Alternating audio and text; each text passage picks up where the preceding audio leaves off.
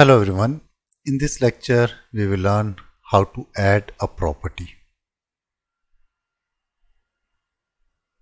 Open the Google search console.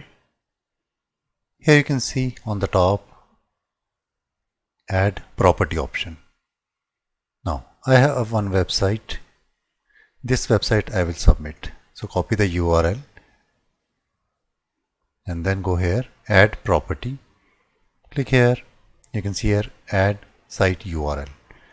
I'll paste the URL here and then you can click here continue. Now it is verifying the website.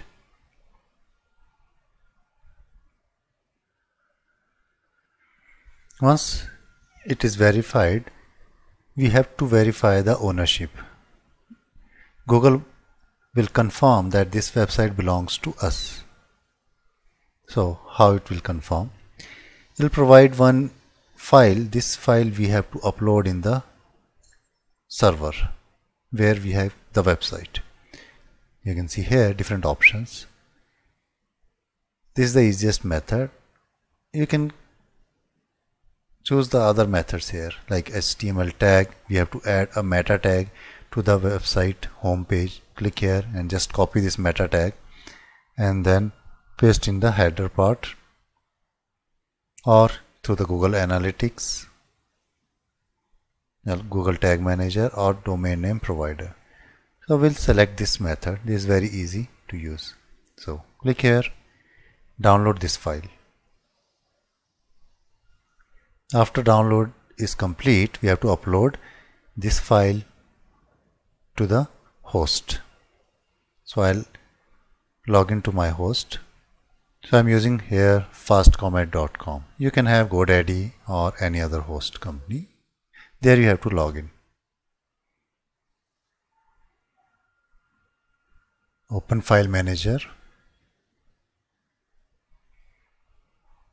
and go to the website. So this is the website. Now here I have to upload that file. So click here upload, select file, and you can see here it is uploaded successfully. Once it is uploaded,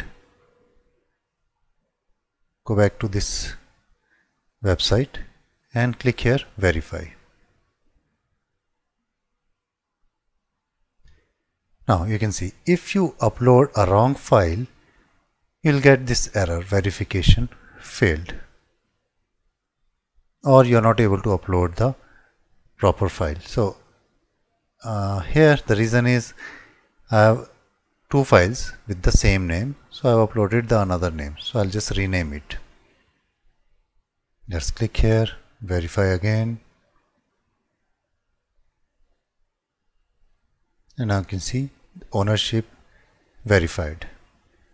So done. Now from here we can change the property. We can go to this website. So we can add different websites in the same account. Like here you can see I have two websites here.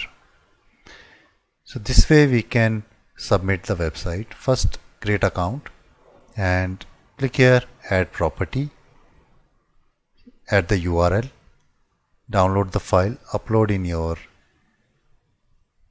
domain name provider, your host provider, and where you keep the website. This is a WordPress website, so you can see all the files here. This is the file here. Just now I uploaded, and once it is done, just click here verify and it will be added here.